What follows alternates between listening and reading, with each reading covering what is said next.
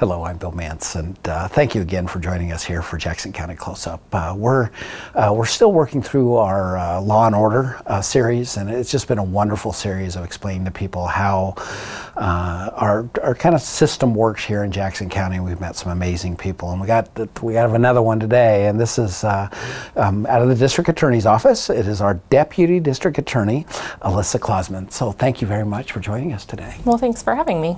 The chronic failure to appear program. Give us an idea of A, what that is for people, and then B, how it's kind of affecting your office and the value that it has to your role in the criminal justice system. It was started by Sheriff Sickler a few months ago. And basically what we're trying to do here is reduce the burden on the court system and also the jail that's created when people fail to appear for a court date. So, you know, our jail is generally always full at this point, and so we have a lot of folks who have multiple open cases but aren't necessarily currently lodged in the jail. So they're expected to show up for a court date, but quite frequently we have issues with people failing to appear. And when someone fails to appear for a court date, a warrant goes out for them.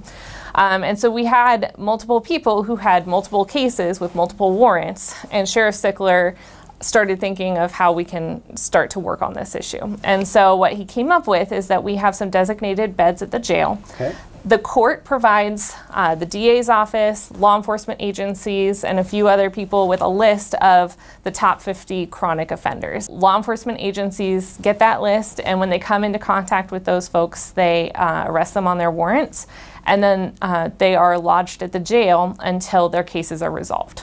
When someone is lodged at the jail notifies our office so that we can immediately get to work resolving those cases as quickly as possible. So literally you're making sure that they make their court appearance when they traditionally do not. Right. Yeah. Yeah, and we're trying to do it as, like I said, as quickly as possible. Our goal isn't to, have these folks sitting in the jail for a long period of time. We just really want to facilitate getting those cases wrapped up so that they can get the resources that they need once they're sentenced, and so that we can start to, like I said, reduce the burden on the court system. Give us the stats. What's happening with that? So we don't have any sort of money figures yet. We know obviously it will be saving the county money, but as far as the numbers of cases that have been resolved as a result of this, we've had 28 defendants who have been picked up on these types of warrants, which actually represents 181 different criminal cases, and that's a total of 1,108 failure to appears. Wow. So yeah, that's having a big impact. Yeah, in just a few short months. So it's a great program, I think, for everyone in the system involved. I think everyone is really benefiting from having this process sort of sped up a little bit.